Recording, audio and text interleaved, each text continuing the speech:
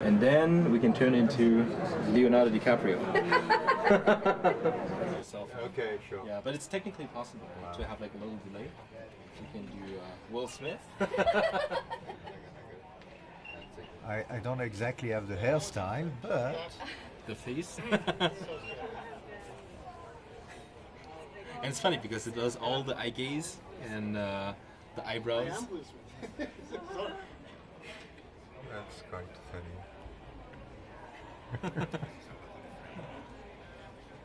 It's going to make the world a scary place with people, believing whatever comes to their screens. The purpose of this project is really to, create awareness about the potential dangers of video manipulation technologies, and specifically for deepfake ones. A deepfake is a technology that allows you to actually swap with someone else's face. So I can turn myself into someone else, and you can do this instantly.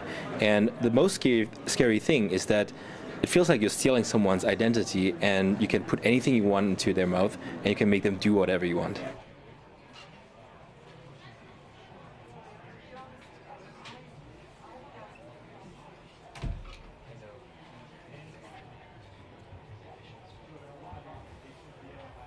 The most important thing is actually that people know that this is possible, right?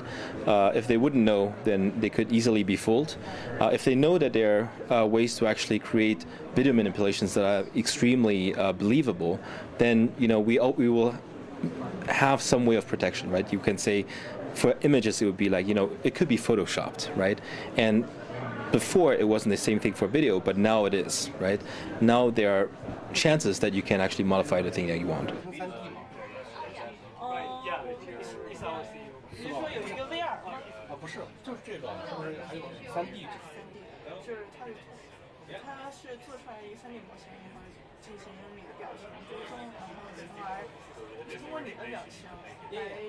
From our experience here, actually, we found out that many people didn't even know about deepfakes, and when they see it, they're kind of like two groups. One group is people who find it very entertaining, which is normal because one use of the deepfakes is for like satire and comedy.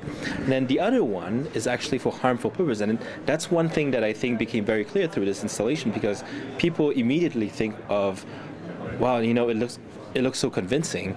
I could be that person. It's actually scary because I don't even need any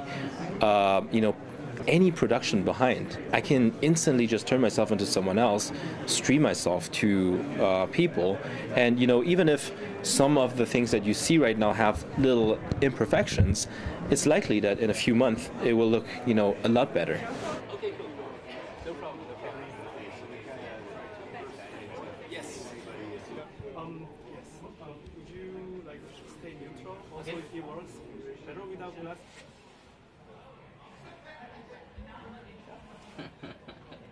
Wow. That's mad. That's crazy, yeah. Wow. It was very impressive, yeah. It was amazing to think that they can do that sort of stuff so quickly as well.